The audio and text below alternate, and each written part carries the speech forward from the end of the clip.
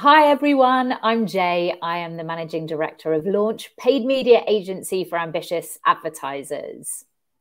And I am Jill, and I work for the colouring in department, where I focus on all things to do with measurement and data visualization and all the squishy good stuff of marketing. Amazing. And today we are going to be talking all about GA4. So the most important question, Jill, what is GA4?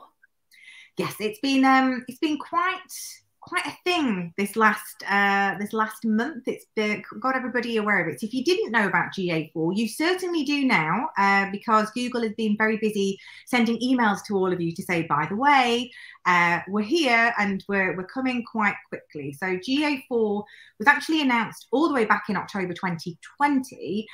So nearly 2 years in, where they've been saying dual tag, get ready. I know it's gone fast, hasn't it? And for a number of reasons, they are really pushing the adoption of GA4, because the universal analytics as we know it is going to be burnt with fire next year from the 1st of July. So GA4 is essentially the fourth version of their analytics platform. And as Jay knows, I've got a nice way of explaining the differences over the years. So if we do think of analytics as a mode of transportation, then when it started back in the day, 2005, it would have been a bike. And we were all happy because some of us remember what it was like to track before we had the bike, and we were delighted. Then we got an upgrade. We got our scooter, our moped, and that was our classic analytics. Then we moved on to 2012, where we have our universal analytics, which in transport talk would be a car. And we are all really familiar with the car. We know how to drive a car. We're a passenger in the car. Some of us have slightly better serviced cars than others. And GA4 is the fourth version of their analytics, and it's like saying it's a helicopter. So whilst there are similarities between GA3 and GA4, it's a car and a helicopter. So it is a completely different model. It's a completely different way of looking at analytics, and there's some stuff that we can do in GA4 that the car just cannot do. So whilst it's very exciting and there's a lot of change, and change brings lots of opportunities, quite rightly for a lot of people, because we've had the pandemic, you know, that raging thing that's been going on for 2 years. So quite a few people are not ready for the change. And I think what Google have done in the past, they gave us quite a lot of time, didn't they, Jay? It was like, oh, you've got years to do this. It's fine. Go at your own pace. And now they've gone, no, next year, 1st of July, the car won't work anymore. We're not servicing the car. Nobody's doing anything. We're all on the helicopter. So now mass panic, worry. What do I do? What's happening? That's where a lot of people are right now, aren't they? I mean, it's such an opportunity, though, isn't it? It's an opportunity for businesses to take their data more seriously, for making sure that it's compliant, first of all, that they are correctly deploying cookies onto people's devices compliantly. But also, I mean, between you and I, we have looked at more dodgy Google Analytics accounts than we can shake a stick at. I mean, very nice line of work. You know, so many businesses haven't got it right. They're perhaps looking at their Google Analytics like it's a source of truth, when actually there'll be a lot of data hygiene issues. That's the kind of polite way of putting it. So now is an opportunity. I love it. Like I lovingly refer to that number soup as a kind of confabulations of data, the lies you tell honestly, because you don't know what you don't know. But if the collection and configuration is not correct, then when the data is processed, what we see in our report is lying to you. It's not correct. It might be misattributing your marketing channels. It might be giving you some dodgy data. It could be absolutely wonderful, as you said. But I think that there's a lot of questions that have come around in discovery calls that I've been having with people about analytics and GA4. And I'll always ask questions like, what do you get from the data? Like, what does it mean to you to have really good data? And if you don't do anything with this migration, because it's happening whether you like it or not, what do you do with the data? And if people were answering honestly and going, we look at it when we're bored on a Friday, or I just get a report from the agency and we kind of just go with that, then you've got to go through that hygiene to go, would you like to be more data focused? Because it isn't the be all and end all of marketing. You still need to have the the art part of it, don't you? The usability, the content, the messaging, all that has to work. Yeah. But I don't think we can get away with not reporting on what we've been doing and giving something tangible to the very nebulous things that we do in marketing. Yeah. And that's where you say, well, it's a completely different model. Let's take this as an opportunity to really refine what we're doing and get some of the good stuff that you didn't even know you couldn't even do with a car if you never looked at it. So. Well, and the business really needs to be able to take stock of what data are they holding, are they collecting. I mean, today is Earth Day, and realize that there is also a carbon footprint for that data that they're collecting, that some of this is an opportunity not to collect every single piece of data, but actually only the data that's going to tell you the story that is going to help you make better business decisions, putting customers at the heart of what you do. So it's a moment to take stock. I think, though, your transport analogy is brilliant, because also, if we suddenly all want to fly a helicopter, we need a license to fly a helicopter, and we also need a better infrastructure of where are we going to charge or refuel the helicopter. You know, the world is not ready for a mass helicopter movement. And, you know, Shopify, you know, how do you deploy GA4 effectively in Shopify? That's actually, you know, I've seen conversations on Twitter and threads of, you know, there's a lot of marketeers out there, business owners, agencies, who are struggling to work out how do we make these platforms work within GA4 when actually then they're not ready for it. Yeah. It's tough. I mean, clearly you absolutely love measurement. You know, what is it that GA4 gives you the opportunity to do better, or you the opportunity, but also the businesses that you work with to do better? So I think when we start looking at analytics from measurement objectives, so whenever I do an audit or ever I do any measurement strategies, it is always worth going back to those why should you care and what are you going to do with the data, and only collecting what you need. Like I agree with you on the previous point that just because you can collect it doesn't mean you should collect it if you're not going to be using it. What I do like about data, though, is in any form it gives you a kind of blueprint of what could be built and where you're going to be going for things. And there are some things we can do in the helicopter that we can't really do in the car. And some of my favorite things, one of them has been audiences. So provided you've collected the right events and you've got your head around the data model, which is quite simple when you do really get your head around it. Events and audiences, for me, are the star of GA4. And I think I could talk about it all day long. Unlike audiences in the car, where you might be just using them for your paid media, we can use audiences in the helicopter for our paid media, but we can also use it as part of our analysis. And we can do two things that came out, I think, in January this year. One is add time elements to our audiences. So for the first time, you could say, let's build an audience where the steps are they went on this campaign page and 5 minutes later they converted. And I can build an audience now, and that could be used in the paid media side, but I could create that audience to build a new event. And if I can build an event, I can build a conversion. With the event count, we can now have multiple steps, multiple layers of these events that we're counting. So you can now say, show me people that bought twice in the last 14 days, or people that read 5 blog posts in the last 30 days and signed up to the webinar. So there's things we can do, there's questions we can answer in GA4 that the car would never be able to give us, or the 360 version, the sports car of Universal Analytics could never give us. So I think there's a real opportunity to look at the options of this data model to give us much, much richer questions and answers to all of our marketing. And then superpower is to use that in your paid media. So I would love to build an audience to go, who spends more than the average person? And does it really quickly? Hello, media team, can you buy me more people like this? Because there are really good customers. Yeah, I put money on that. Like, it's awesome. So there's obviously the job of actually migrating and doing it, but it is so worth it when you get to the end. Absolutely, because you don't need to market to the entire world. You know, segmented marketing is the power of Yeah. Well, and they always said that, in like, find your best customers, and then you just end up sitting in all of this data and you're like, okay, I've got it, now what do I do with it? And it's like, no, outwork your competition has been a phrase I use a lot with my clients and students. The end of the day, we are just trying to work stuff out faster than the competitor, and just you need to be 1% better, and you can be at the forefront of that industry. And we are going into a pretty difficult year, aren't we? Like the next year, any industry, we are all facing challenges with the cost of living and supply chain issues, the fallout from COVID.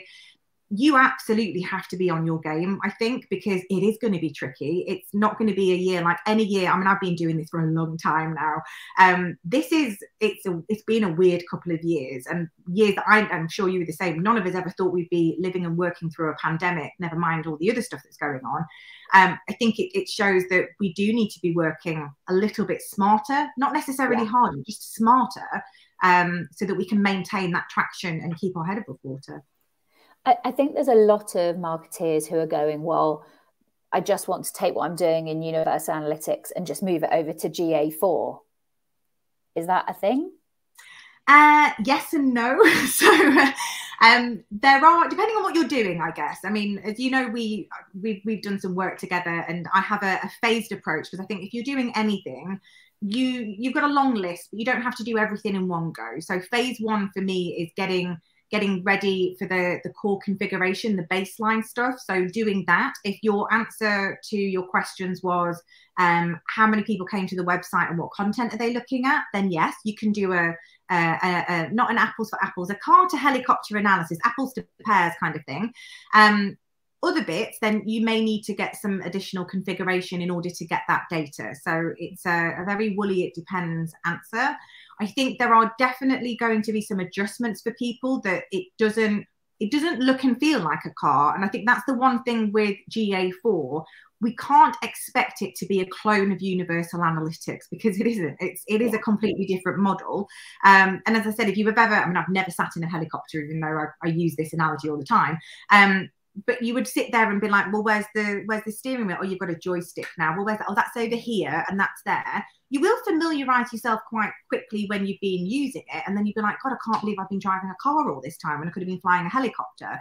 Yeah. It is just being kind to yourself and learning it and developing those skill sets and getting what you need out of it. So you can do an almost like for like. You just need to learn where it is. And that's the bit that I think a few people are, quite rightly. Well, we all fear change, don't we? We fear change. Yeah. I mean, you are the most excited person I know in the measurement world, in the data world. What particularly excites you about GA4? What is it opening doors to that? You talked about the audiences, how you can enhance that. What other little kind of tricks or ways that we're opening up our kind of world of measurement? So one of the things that I really like that I've done for a few clients is deploying in the exploration report. So in GA4, you've got lots of standard aggregate reports. So how do people find your website? What did they do? What did they read? That kind of thing. And then in the exploration area, that's where you'll do more of the analysis, more of the really fun, complicated stuff. And we can now build funnels, and we've always been able to build funnels in the car, but there were some limitations to it. And all the really good fun funnels, if that's a thing, fun funnels, were in GA360, and we now get the funnels that were in 360. So for me and clients that would never pay the 6 figures, although there's rumors it's going to be reduced, it's still a lot of money that people just don't have a budget line for yet. So we are getting access to the kind of tools and analysis that the big boys and girls have. And I think that's a massive win for businesses. And with these reports, you can apply them retroactively. So I'm not too worried about, do we need to learn how to build these reports, get the data being collected, and then 6 months from now, you can learn how to build those reports because it will be applied retroactively. But I love the fact that we can add elapsed time as an option in these funnels. So not only do we get to see what's happening from start to finish of that journey, we can see how long it takes people to do something. And that sort of insight to turn around to people that never had this data before to say, one, we can now tell you what people are doing and apply it retroactively, so we're not missing out on anything if we're late building it. But I can now tell you how long it takes people to do the thing you want them to do. And before, you were guessing, you were doing expensive UX tests, that kind of thing. It's really powerful to turn around to people and go, there's a 4-day window between this and this. Right, thinking hats. What strategies and tactics can we do to get the cash in the business faster or get the leads in the business faster? And that is really powerful. And you just, we can't do that in the car. So as much as I love funnels in Universal and the reports you can get in e-commerce, you can't do this and things like that. I'm like, what a win for businesses to get access to that. And it's a pet peeve of mine that this you know, you talked about like a line in the budget, and you know, the world of attribution where paid has contributed this, organic has contributed this, emails contributed. It's one customer where all of those can play a part in the touch point. It's not paid has contributed X amount. It, you know, that more kind of holistic view of how do you gain a customer and all of the different ways that you can kind of encourage them through the funnel. What do you think it will encourage marketing departments to work together rather than in silos of different departments? What's really nice about what you just said is it's just prompted me to think that the way GA4 processes data is slightly different to the car. And one of the things with the aggregate acquisition data in GA4 is you've got 2 reports. One of them is user acquisition and one of them is traffic acquisition. Now, the user acquisition is actually new user acquisition, and that attribution model is first touch. So we've now got a report that's like, show me all the brand new customers and brand new visitors that came to the website, and what was the first touch point that got them there in the first place. And we've not really seen that before. It's always been whoever scored the goal gets all the glory. And you're like, what about these guys over here? Like, they had a role. It's like, no, you get no credit at all. Like, maybe later. But you're all wonderful. Yeah. And then the traffic acquisition is showing all of your sessions. And that's more your last touch. So I think some of the challenges that we have, which will be focused on in a lot of conversations and content over the next 12 months, I'm sure, about attribution and cookies and conversions and all that lot.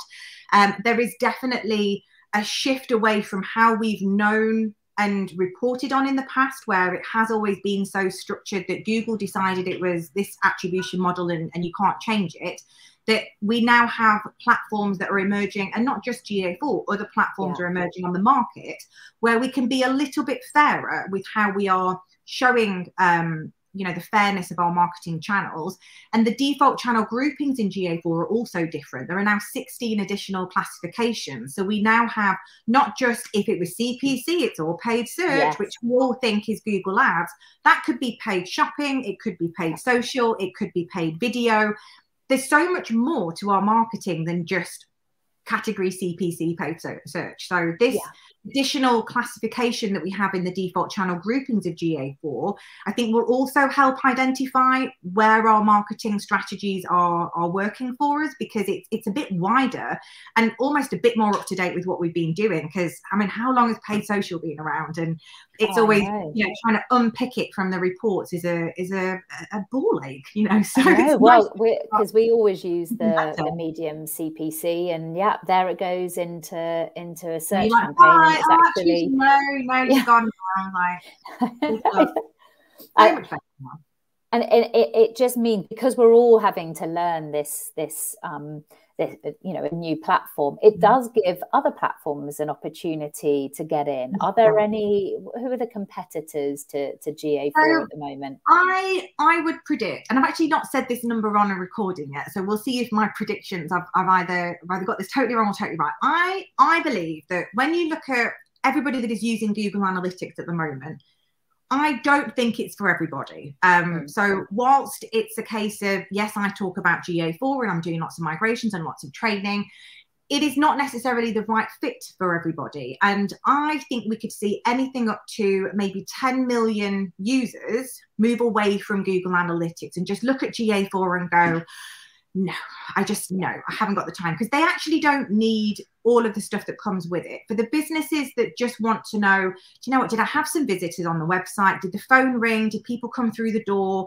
They're not really spending a lot of money on their marketing. they're still in that very early stages, then the investment to learn GA4, to get the tracking right, to be using it, you're not going to be using half the stuff, and you do just want to know basic numbers, then you can move over to platforms that are very similar to the car. So I say if Universal Analytics was an auto car, then some of your competitors might feel like driving a stick, like driving with a gear. It's very, you know, it's a bit like, oh, it's not quite the same, but it's nearly there. So there's people like Plausible, there's Fathom, I think there's Segment, there's one for Piwik, and I think it's called Matsumomo. I'm used to calling it Piwik, and it's called something else, which I can't, my dyslexic brain won't let me remember and say that phrase.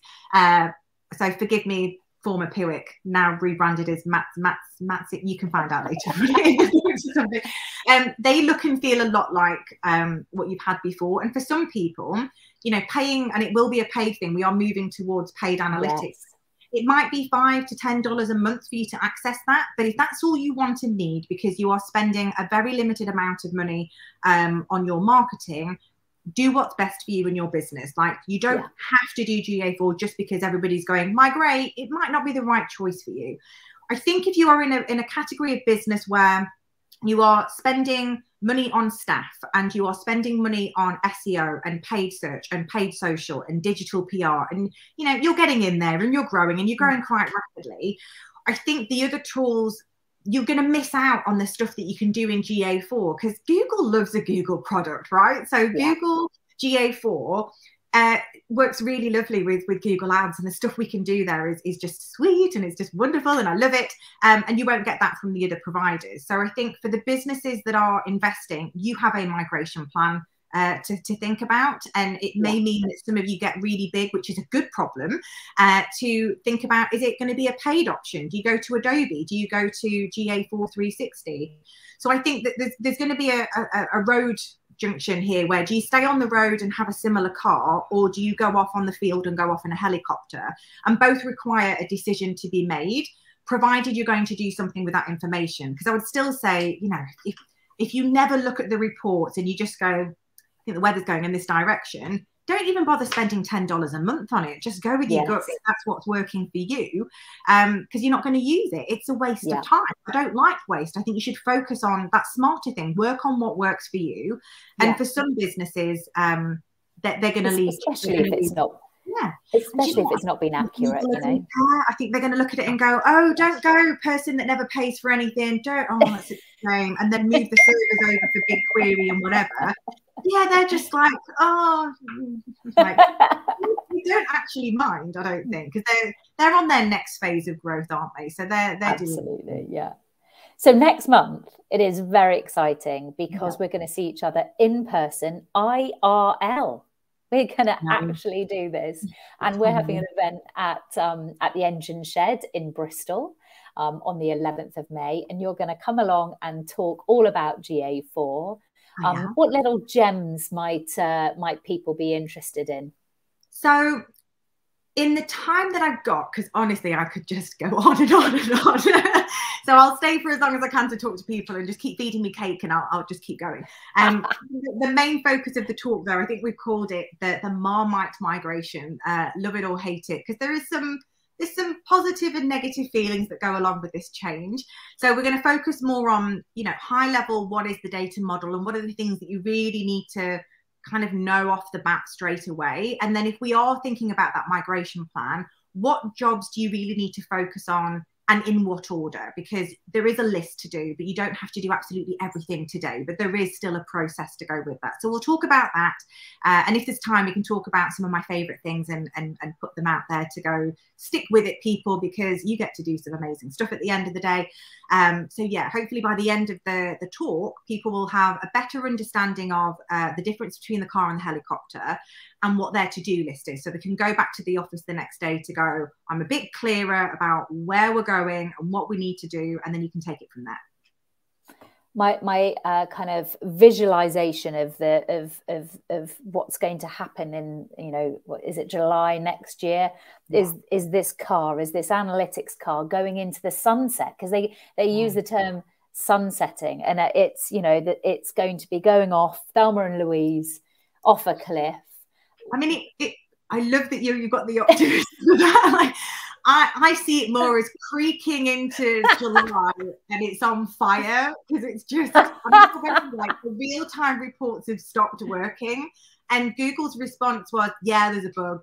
We're not fixing it. If you want real time, go to GA4. So I think with a lot of this, that it would be nice that the car we love had such a romantic ending, but I don't know if it's going to be so nice. So we'll see what happens next year, if it's a complete car fire or if it is a complete Thelma and Louise. We'll see what happens. Got all of its wheels propped up on bricks. Maybe a bit more like that. Jill, it is always a pleasure to talk to you. I literally could talk to you all day. Thank you so much for coming on with us today. And I can't wait to see you next month.